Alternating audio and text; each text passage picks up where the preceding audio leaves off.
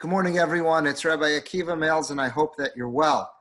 Over the last number of years, it's happened to me on several occasions that I'll receive a phone call from somebody who identifies himself as a Jew, as a member of the Jewish people, who has made some terrible mistakes in life, ended up in prison, and now is in the process of being released from prison and re-entering into society.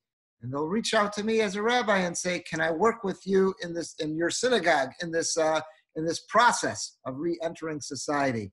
And sadly, every time that I receive a request like this, I decline, and I'll tell the person that I wish you the very, very best.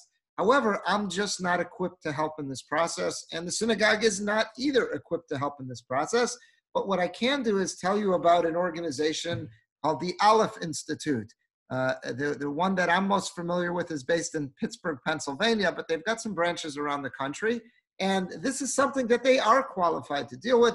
They've got a team of professionals that do work with people who are in this predicament, and it's called a re-entry program, helping people, enabling them to re-enter society in some type of a healthy way, making certain that all their needs are being met, and nobody will be at risk in the process.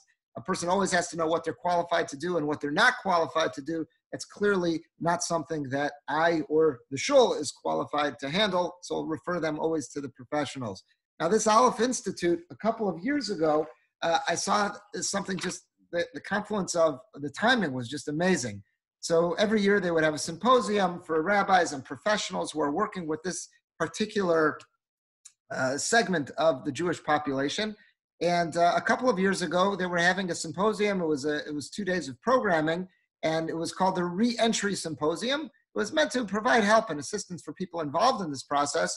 And the theme that year and the title of the program was called A Second Chance. Why did they choose to call it a second chance? Let me just read to you from their email. May 22nd, which corresponds this year with the 14th of Iyar, marks the Jewish holiday of Pesach Sheni, the second Passover. The Torah tells those who missed observing Passover the first time that they are given a second chance to celebrate. The day thus represents the ultimate second chance achieved by teshuvah, the power of repentance and return. Second Passover means that one is never a lost case. And that's how they titled it. And I thought that was just great, the timing of how that all worked out. But truth be told, today is Pesach Sheni. Today is the 14th of Iyar. We are 1 month after Erev Pesach, which was the 14th of Nisan. And the Torah tells us specifically that the 14th of Nisan is the day that Klal Yisrael is supposed to bring the Korban Pesach. Many Jews who were unable to bring it approach Moshe Rabbeinu in the Midbar, and they say, Lama nigara, why should we lose out? We could have been too far away. Obviously, it hasn't happened yet, but when we get to Eretz Yisrael, someone could be too far away from Yerushalayim to have made it there on time to bring the Korban Pesach. Or as the case in the Midbar was, people could have been tamei meis. They could have been ritually impure, coming into contact with a corpse, and therefore they were not able to bring a Korban Pesach in its allotted time, and they couldn't eat from it at that point either. So give them a month. Moshe Rabbeinu gives them after hearing the instructions from Hashem, and a month later, they'll have that second chance. They'll be able to bring that Korban Pesach. So many of the Meforshim run with this theme, that Pesach Sheni is a time to remind each and every one of us that we have a second chance. It's a very unique mitzvah. There's really no other mitzvah in the Torah that works this way. If someone misses Sukkot for whatever reason, there's no idea that a month later they can take their lulav and esrog and fulfill their obligation, or build a sukkah and fulfill that obligation. Pesach is very, very unique in this regard. And it reminds us that everybody deserves a second chance. A few years ago, I found an article that really brought this message home to me, not from Pesach Sheni, but from the actual Pesach itself. So many of us have in our homes Sfarim by Rabbi Simcha Bunim Cohen. Rabbi Simcha Bunim Cohen is a very prominent Rav and Posek living in Lakewood, New Jersey. This book here is called The Shabbos Kitchen. He has a whole series of Sfarim on Hilchas Shabbos, and they're all written in the English language. He does a great job, and they're very, very widely accepted. Now, what Rabbi Cohen, a few years ago, I saw he was interviewed in a newspaper, and he was talking about who some of the influences in his life were. And there was one part of this article that made a real impression on me. Rabbi Cohen was saying he grew up in the Lower East Side of Manhattan. And growing up there, he had a very close relationship. His family had a close relationship with Rav Moshe Feinstein Zatzal. And it seems like he had attended Rav Moshe's yeshiva, MTJ, Mesivta Tiferes Yerushalayim, as well. And it seems that after high school and after Beis Medrash for a year or two, he went off to learn in Eretz Yisrael, in the famous Mir Yeshiva in Yerushalayim. From the context of this letter, I'm going to guess this is the late 1960s, early 1970s when this takes place. And Rabbi Cohen writes that after having spent 2 years in Yerushalayim in the yeshiva, he was feeling homesick. And it wasn't just his mom's cooking that he missed, but rather he missed Rav Moshe. He missed Rav Moshe Feinstein, and he was thinking maybe it's time to come back to continue his learning with Rav Moshe. But at the same time, he was doing terrific in yeshiva in Yerushalayim. He was in the shir, he writes, of Rav Nachum, the famous Rav Nachum Partzavitz in the Mir Yeshiva, and he said he was really growing in his learning. Rav Nachum's shir was celebrated, and people loved attending his shir. And he said he was growing from it, but at the same time, he felt a real longing to come back to New York to continue his learning and his relationship with Rav Moshe Feinstein. So he was in a quandary. What should he do? So he recorded. He had a tape recorder, and he recorded a tape to Rav Moshe explaining the dilemma, what he felt were the advantages of staying in Eretz Yisrael, what were the advantages of coming back to New York, and he mailed that tape to Rav Moshe Feinstein. Again, this is something that kids studying in Eretz Yisrael today would have a very, very difficult time relating to. Just pick up your cell phone or WhatsApp, whatever it may be. But be that as it may, he sent a tape to Rav Moshe asking what he should do. So Rav Moshe immediately, upon listening to the tape, he contacts Rabbi Cohen's father. And Rabbi Cohen's this is the message he gives Rabbi Cohen's father. He says, tell your son to stay in Yerushalayim. He says, Miman of Shach, either way it goes. We're all davening every day that Mashiach should come. So if Mashiach comes, I'll be in Yerushalayim with him, and we could rekindle our relationship there, and we could learn with each other there.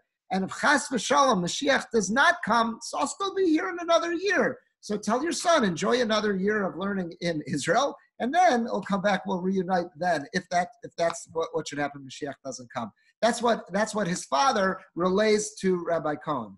Shortly thereafter, Rabbi Cohen writes that he was amazed that in the mail, he receives a tape recording from Rav Moshe Feinstein. And it's a tape, it was recorded right before Pesach that year, and Rav Moshe was speaking to him, offering him words of chizuk, words of encouragement, as he would continue to study in Israel. And he also shared with him an incredible Devar Torah, a thought about Pesach. And what was astonished me about this is that it's a real thought of Musar, a real thought of introspection, but what's it based on? It's based on halacha. Rav Moshe pulled this out of the halacha. And Rabbi Cohen writes as follows. He says, Rav Moshe told him, he says he was going over the laws, Hilchas Pesach, in preparation for Pesach, and he came to Hechsher Kalim. That's the process of how we can take our utensils. Some utensils can be kashered. We could say, even though they were used with chametz during the year, there's a way to kasher them for Pesach. And Rav Moshe says sometimes they need libun. They need to be subject to intense flame and that type of heat to get out the chametz that was in it. And other types of kalim, depending on how they were used and what they were made of, they could be kashered with hagala, which is not as severe. It involves dipping it into a pot of water that's at a rolling boil and purging it that way. So he says, but they could be kashered nonetheless. And he says, look at the lesson that we get from this. You have something which is the antithesis of Pesach, kalim that had absorbed chametz. That's the antithesis of Pesach. And yet we see halacha provides for this process called hechsher kalim that says that they can be made Pesach friendly. So Rav Moshe says, what a limud. We should take this halacha and apply it to ourselves. Every single one of us, we're human beings. We're not angels. We make mistakes. There are things that happen in the course of a day which we sit back and we reflect upon and we realize, wow, that was a bad blunder on my part. I lost that battle with the Yetzer Hara. I didn't have the day that I wanted to have. Today I was not the Jew that I want to be. But what does Hechsher Kalim teach us? Is that if a utensil which had become soaked with chametz could become kosher l'Pesach, every single Jew has a neshama. We have a part in us that's from HaKadosh Baruch Hu. That it's a chelak of HaKadosh Baruch Hu. It's a part of Hashem inside every one of us. And yes, we could have made mistakes, but if utensils could be kashered and made kosher l'Pesach, every single one of us, we have the opportunity through the gift of tshuva, through the gift of returning to HaKadosh Baruch Hu and reestablishing a relationship with Him, that we have the ability to say, yes, I made mistakes yesterday, but I'm turning a new leaf. I'm going to be a new person today. And none of us should ever fall into that trap of throwing in the towel. I thought that was a beautiful idea from Rav Moshe. In other words, yes, Pesach Sheni teaches us about second chances, but Rav Moshe is saying even Pesach, the original Pesach, and the concept, the halachas of Hechsher Kalim teach us about second chances. And none of us should ever fall into a state of despair. I want to share with you one final thought. The Haftarah that's going to be read for Parshas Emor this week is taken from the Navi Yecheskel. And Yecheskel's job, what his career consisted of, was he came into this world towards the end of Bayis Rishon, towards the end of the first Beis Hamikdash, when Klal Yisrael was steeped in idolatry. He was living at a time speaking to Bnei Yisrael, where the 10 tribes had become inundated with idolatry. It was making its entrance into Malchus Yehuda as well. And Yecheskel HaNavi is trying his best that he can to beg Klal Yisrael to get away from this destructive lifestyle and return to the ways of HaKadosh Baruch Hu, the Torah and the mitzvahs. And as much as he's warning Klal Yisrael about the impending destruction that will occur if they don't take this path, he's also reminding them very vigorously that HaKadosh Baruch Hu has given us this gift of tshuva, that every single one of us has the ability to renew our relationship with Hashem and to get a fresh start. And I want to share with you one passage from Yecheskel HaNavi. And this is quoted. It was so powerful that Rabbeinu Yonah, the great Rishon, who wrote Sharei Tshuva, that fundamental work on return and renewing our relationship with Hashem, he goes to Yecheskel for inspiration. Because in the back of Sharei Tshuva, Rabbeinu Yonah also wrote something called Yesoda Tshuva. Yesoda Tshuva is basically the ultimate fundamentals of Tshuva, what we have to know in a nutshell about Tshuva. Let me read to you a few lines of what he writes. He says, V'al yidameh hashav b'nafsho lomar. No one who's engaged in the process of tshuva should ever make the fatal mistake of saying the following statement. Lama zeh hevel iga. Why am I wasting my time trying to clean up my act? Lariku leto kochi achaleh. For naught. All these efforts are going to be for nothing. Ki eich tamod tshuvasi lifnei avasasi. How can it possibly be that my act of repentance is going to stand in the place of all those terrible mistakes that I've made? Whatever I accomplish through tshuva can't possibly offset the terrible sins and all the bad mistakes and the poor choices that I've made.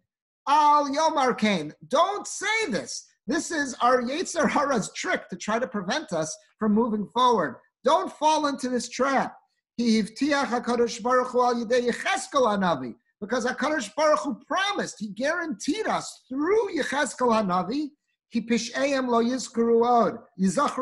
that if we engage in sincere tshuva, none of our sins will be remembered before HaKadosh Baruch Hu. And now he quotes from Perek Yud Ches in Yecheskel, and he quotes from two psukim here, Chaf Aleph and Chaf Beis, 21 and 22. Let me read you those psukim. Yecheskel HaNavi writes, V'harasha ki yashuv mikol chatosav. If someone was wicked, if someone made terrible mistakes, and they honestly repent and they return from all the sins asher asa that they committed, v'shamar es kol chukasai, and he observes all my decrees, v'asa mishpat u'tzedakah, and practices justice and righteousness, then chayo yichyeh v'lo yamus. This person will surely live and will not be killed. Next pasuk, kol pisha'av asher asa lo yizachru lo. All the transgressions, all the terrible mistakes that this person made will not be remembered against him. But rather, this person will live because of all the deeds of righteousness that he's done. Yecheskel HaNavi is telling us, don't ever throw in the towel. He says, I have a havtacha, I've got a guarantee from HaKadosh Baruch Hu, that even if we've made poor choices, even if we've made terrible mistakes, even if we have not used our time wisely, and we've taken the opportunities Hashem has given us, and we have squandered them, and we've made terrible choices. Nonetheless, we could always turn a new leaf. We have the ability to say, that was yesterday. That's not who I really am. That's not who I want to be. I'm starting fresh. I'm starting anew. I'm recommitting myself to Torah and to mitzvahs.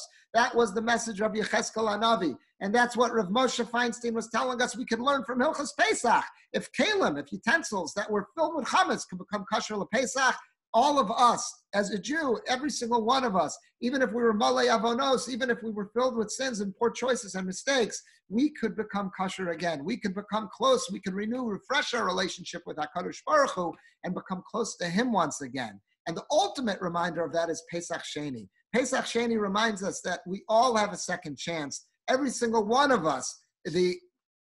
We have never hit the point of no return. We have the ability to reconnect. So on this Shabbos going into Emor, or today is Pesach Sheni, and it's also the Shabbos where we'll be having a friendly reunion with Yecheskel HaNavi. As we read the Haftorah, let's remember what Yecheskel HaNavi taught us, and let's remember that none of us have ever hit the point of no return. We all have the ability to turn a new leaf, get a fresh start, a new beginning, and Pesach Sheni reminds us everyone deserves a second chance, and HaKadosh Baruch Hu, God's just waiting for us to take that opportunity. Have a good Shabbos and a happy Pesach Sheni, everyone. Let's make the most of it.